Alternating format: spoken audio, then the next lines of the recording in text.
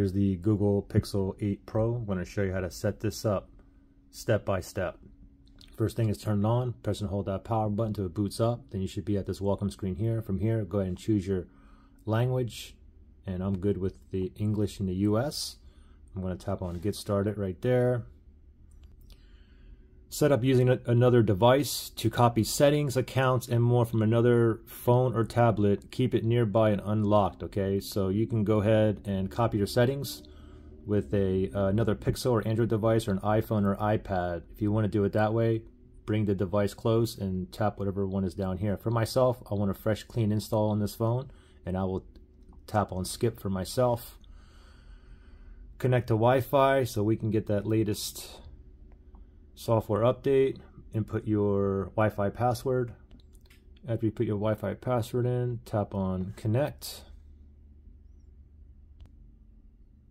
Getting your phone ready. This may take a few minutes.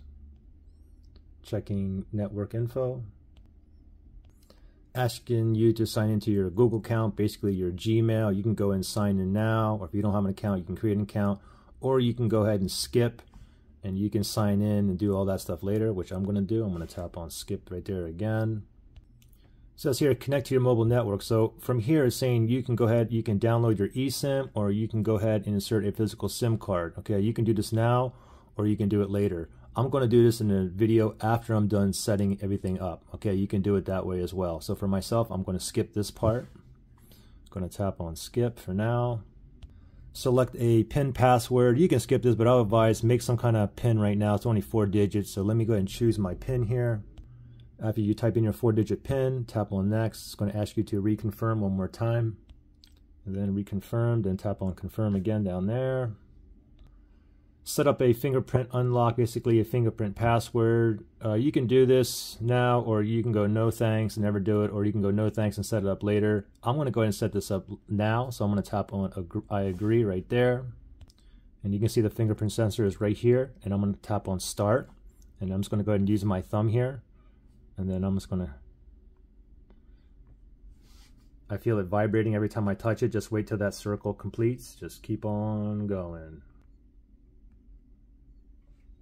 Okay, now from here you can add another fingerprint if you wish, or you can just click on next. You can always add another fingerprint later as well.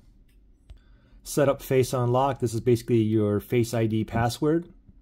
You can go ahead and no thanks and set that up later if you wish, or never set it up, or you can do it now. For me, I'm going to go ahead and set mine up now. I'm going to tap on I agree right there, and now I'm going to go ahead and tap on start right here, and I'm going to go ahead and look right into it. Look directly into it. Oops. Okay, there we go. Looks good. I'm going to tap on done right there. Google services, use location, allow scanning, and send usage and diagnostic data. These are all optional, so that's up to you. Okay, for me, I'm fine having all those toggled on. I will tap on accept. Limited warranty, you can go ahead and read through that, like if you're in the US or whatnot. Let me tap on next here. Additional legal terms, read through that. You have to accept to proceed. Review additional apps. Go ahead and read through these. Some of these you don't want, you can uncheck, whatever. Or you can always uninstall them later on. For me, I'm fine with all these on here, and I will tap on OK. Here's a little tutorial. Swipe to navigate, learn gestures to go home, go back, and switch apps. You can skip it or you can try it. We'll go ahead and try it here. To go home, oops, we'll go higher up like that. To go back, you can start from left to right or right to left, either or. Switching apps are basically your recents menu. You can just go down like that and just kind of go up a little bit and then let go. Click on done. Swipe up to go home, and we're in business. If you know how to insert a physical SIM card, look in the link below for this next video.